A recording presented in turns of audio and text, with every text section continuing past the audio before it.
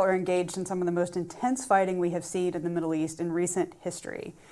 Israelis have said that they hope that this kind of fighting will lead to eventual unrest inside Iran and perhaps the overthrow of the supreme leader. Predicting unrest is very hard. As a former intelligence officer, I know that we look at this a lot. It's very difficult to suss out when a protest movement might actually turn into more. In a closed authoritarian regime like Iran, it is even harder. Getting good information out, very difficult. Analyzing it, also very difficult.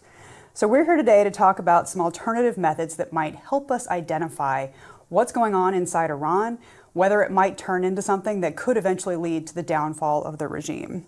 So I'm Emily. I'm the Vice President of the Defense and Security Department here at CSIS, and I have with me Ben and Errol, who are going to talk through some of these methods. Over to you, Ben. Thanks, Emily. So Ben Jensen, I'm the director of the Futures Lab. You can think about us as a mad scientist in being. What I want to orient everyone to, as Emily said, is how do we think about unrest? How do we visualize it? So normally as a social scientist, we will create maps like this, where we vary the color from light blue to dark blue to express how many protest events have happened over a particular time. So in this chart, you see that from 2016 to 2024, that most Iranian periods of unrest, so think protests, think even riots, but usually in this case, peaceful protests that are brutally repressed by local militias and members of the regime, tend to be concentrated in urban areas. But this actually might not be the most important way to think about the current unrest, because you see that dark blue around Tehran, that's the same place you're seeing footage of actually traffic jams, miles of cars leaving, petrol shortages, and even messages from Netanyahu entering into actually Iran itself, telling citizens to evacuate. So if we really want to understand in a particularly chaotic moment an authoritarian regime, patterns of potential unrest and how it might evolve, we can't look at physical geography. We have to actually look at how people express their sentiment, their opinion, their emotions online. And to do that, we brought in one of our non-resident researchers, Errol from Filter Labs, to help us understand how you actually map feelings online. Errol? So what you're seeing here is a chart basically that shows Iranian sentiment towards the supreme leader or the president, and Iranian sentiment towards faith in government. What is behind basically each one of these points is telling you that there is a URL, there is a specific artifact that if you click on it, it will take you to an Iranian news article or a Telegram post. And what we are seeing here, this is 13 June, so this is when things kicked off. Unsurprising here that you see a lot of artifacts starting to come into the space, into the online Iranian space. What I wanted to draw your attention to is these basically, if it's red, it means it's the post itself. Our AI tools, primarily natural language processing, our AI tools think that this is the tone of that artifact is more negative. Yellow, green, stoplight chart, green more positive, red more negative. So if you look at this chart, what you're seeing is there's not a whole lot of negative sentiment related posts online in the Iranian online environment before this about the supreme leader. What you see is not just this cluster here, a lot of which is negative in tone. What you see, and this is I think what the supreme leader is not going to like, what you see is that this has continued in the 4 days since the conflict popped off. And that sort of negativity did not exist before. As somewhat of a control and an interesting point, the Iranians tend to have pretty good faith in their government through this tumultuous time. There's not increased negativity towards the government in general, but there is towards the supreme leader himself. And so Emily and Ben, this is something that we're going to be watching very closely moving forward. So if that wasn't cool enough, what Errol and I did was take the data. So think about the aggregate patterns and trends, each one of those social media artifacts, from Telegram to any one of the number of messaging apps, And we actually used it to train an AI agent alongside using RAG, a method for ingesting large volumes of texts by famous authors in social theory and civic unrest, ranging from Max Weber, long since deceased, to more modern scholars like James Scott and Erica Chenoweth. So we could have a robust logical framework or a knowledge ontology to actually make sense of this shifting data pattern. And what that means, and this is something we do a lot at Futures Lab, it's novel uses of data. We could take this plus that AI agent and actually ask it to predict how this might evolve. So I want to quickly introduce to you two of the scenarios that this came up with. The first scenario really targeted on this idea of focusing on the supreme leader. So when we trained the AI model on those theories and gave it this data, it came up with a scenario entitled targeted delegitimation.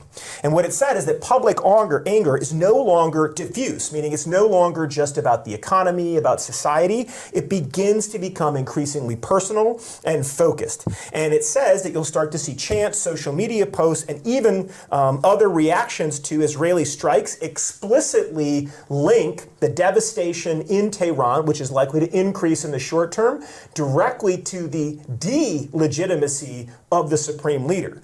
And what's interesting is that the AI model linked this to Max Weber, who I mentioned, by highlighting a charismatic, theocratic authority is actually really strong until they're not, meaning they're brittle, meaning that there is a possibility that there's a threshold that this starts to signal where people will no longer view one charismatic leader who oversees a very complex political economic system, but that the delegitimacy of the supreme leader all of a sudden shifts to a classic revolutionary frame. And that's where it brought in the work of Ted Robert Gore, Why Men Rebel. And this idea that Gore had in the 1970s, relative deprivation, was that his people's perception, frustration, aggression hypothesis, is actually what drives widespread unrest. And for Gore, there's a particular tipping moment where people's perception is no longer just blaming a faceless regime, it's blaming one man and holding that one man accountable for their frustration. It unlocks a psychological trigger that means you have more people willing to protest, more people willing to riot. So this first scenario, targeted delegitimation, takes this particular trigger that Filter Labs found and imagines that even though people are leaving Tehran, you will likely see a cascade of small protests popping up all over country. Now, when we shift to the second scenario, because whenever you do scenarios, there is no one future. The further out you go, there's a spectrum. We had the AI model also use this data and the models to imagine. And there it came up with something very different. And it was called evacuation, psychology, and quiet collapse. Meaning the AI really focused, because we loaded current news in as well, on the evacuations from Tehran. And it saw those in relation to this idea of the work of James Scott in Weapons of the Week, that sometimes people don't go and push on a police officer or a militia or, burn a building, that actually regimes die slowly through quiet acts of protest because people are rational. They want to survive. If you go out in public and you shout death to the supreme leader, you're probably disappearing. So you have to find clever ways in authoritarian regimes to do basically conceal your actual preferences. So what you start to see in this is not a sudden break into widespread unrest like the first scenario. You see that all of a sudden people distancing themselves from the regime becomes more of a quiet cascading series of no protest events until all of a sudden you have widespread work stoppages and widespread civil disobedience movement. And interestingly enough, the AI model pivoted the most likely actor to kind of lead that moment, which wouldn't happen for months in scenario 2, to Iranian women. Iranian women have actually been at the forefront of most modern civil unrest really in the last 10 years inside of Iran. And there's fascinating work by a lot of feminist scholars and others that looks at that as how Iranian women view the repression of their body and their lives and their personal choices as a manifestation of the illegitimacy of the leader. So what do we have here is two different scenarios. The first one, focused on this red cluster, views it as quickly translating, despite Israel continuing to attack, into a series of calls for even more red dots as we go forward. to death to the leader. And we have a second scenario that looks at a quieter but more insidious movement, where all of a sudden, within the next 30 to 90 days, we start to see women activists do quiet forms of unrest that allow them to start to gain momentum and challenge the regime at its literally weakest point. So this is a good example of how you can take data, actually empirical data, train models using a robust set of literature, and then use it to predict scenarios in a particularly chaotic moment to spark the type of analytical dialogue that policymakers need. Emily? Okay, so as the resident skeptic here, having watched Iranian history unfold for the last 20 or so years and seeing multiple protest movements come up and be brutally squashed, particularly as you mentioned, the women who were protesting Mahsa Amini's death, taking off their headscarves in public, we've seen a lot of brutal repression. So, I mean, at my heart of hearts, I really do hope that this is different. However, I'm expecting to see the repression show up. And what we're used to seeing in Iran is really this band right here, where there's very scattered data points. There's just not a whole lot to work with. But through what Errol's company has done and what other companies are doing too, you're seeing an ability to pull out more really interesting pieces of data to get a more complete picture. I have a former colleague who used to say that Intel is not about collecting dots, it's really pointillism. So you take all these little data points and you hope that if you stand back and you squint at it, it forms a picture. So talk to me about your points, Errol. Why do you feel like these points are actually leading you in the right direction? Why are you trusting the data that you're getting out of Iran? Yeah, thanks for the data question. I'll leave the theory to Dr. Jensen over here. So what you are seeing on the screen here is a product that we call Talisman. It's our sentiment product. Underneath this is a product called Ubiquity. Ubiquity, great name, right? Yeah, great name. Ubiquity is all about finding really, really high quality data. The philosophy there is the internet looks different everywhere, and people interact with the internet differently everywhere, right? So if you are looking in a place like Tehran or even Iran-wide, but really let's focus on a place like Tehran, you want to kind of paint a picture of what the internet looks like there, and that's what Ubiquity does for us. It looks at those hyper-local sources of data. Again, online discourse, this could be social media, this could be news media, this could be chat rooms, comment sections on YouTube videos, you name it. So what that is doing is we are pulling all of those sources that we have, and our AI agents are basically finding those sources for us through Ubiquity. And then what this is doing is we are querying. We're asking questions to that corpus of data that we have in Farsi, and we're asking questions to it also in Farsi. And what this is pulling is it's basically saying, okay, this article or this social media post had something that relates to the query terms that you used. And I, the AI machine, am analyzing it, and I think, based on everything that I've been trained on, that it is a positive or a negative or somewhere in between, and there's a sentiment score. So what you're seeing here is a -1 to 1 scale, and so it's sort of a gradation.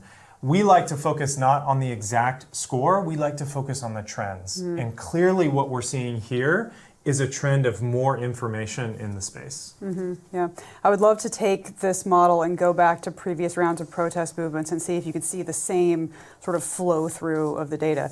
So an interesting way to use AI to pull data, evaluate it from behind a closed wall in a country.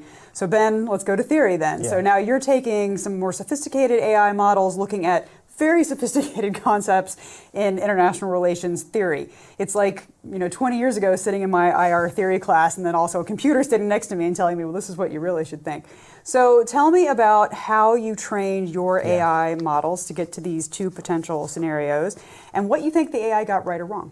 Sure, great question. Well, first, I think the best way to describe this, Emily, is we took Ubiquity and in the space of less than an hour, took Ubiquity to a 2-year graduate program, if not a PhD program, by loading the type of syllabi on social theory, on social unrest, everything from political science to economic to psychology, as well as sociology. So if anything, this is kind of a layering, and it shows that modern agentic AI is actually about human judgment and making conscious choices of the sequence in which you train an AI agent and how you're structuring the output around a very narrow goal-oriented objective.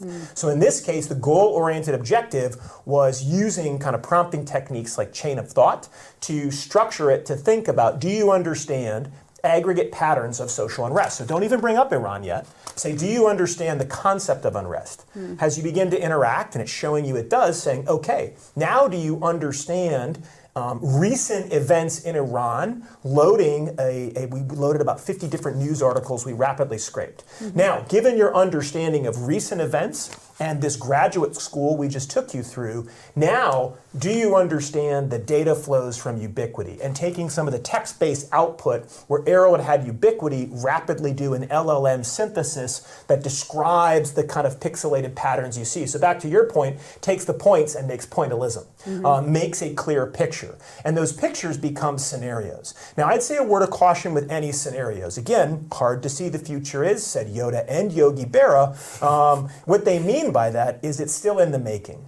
And sometimes the more chaotic an environment is, the more degrees of freedom there are. The more possible choices that people can make, the more energy in the system, which means you actually really do want to intentionally select low probability, high consequence scenarios, which is, as you know, an old-fashioned analytical tradecraft technique.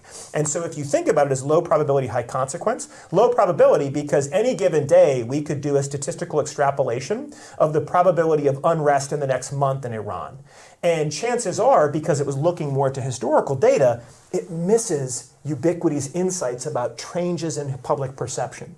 That's why you need this different technique. Now, by definition, that means it's likely getting it wrong. Because what a good alternative future scenario does is give you a portrait, that pointillist portrait of the future, so the clever analyst can develop the type of indicators you'd need to watch to see, are you trending towards or away from that scenario. So I do think, at a minimum, it got right two different trajectories, which is really what we asked. It would have gotten it wrong to me if it regurgitated the same scenario over and over again, trying to fit it into a box. But it was able to almost have a structured imagination of outcomes and give me two different worlds. And as an analyst, that's what I would want. If you and I were like sitting down and preparing the PDB, the Presidential Daily Brief, we would want those different scenarios and we would want those different indicators so that the principal and the senior leaders understood the chaos of the moment. You'd be very, woe is the person who's making certain bets about a moment of uncertainty. So